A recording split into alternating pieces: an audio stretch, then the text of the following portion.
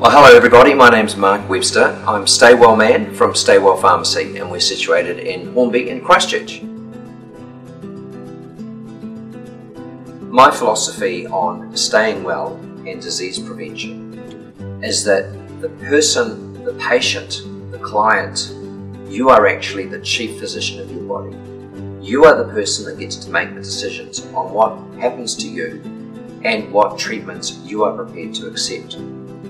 Too often, we wait for these things to happen. In addition to that, we get a lot of mixed messages, be it from the internet, television, our medical practitioner or other health provider, our next door neighbour, or well-meaning family member.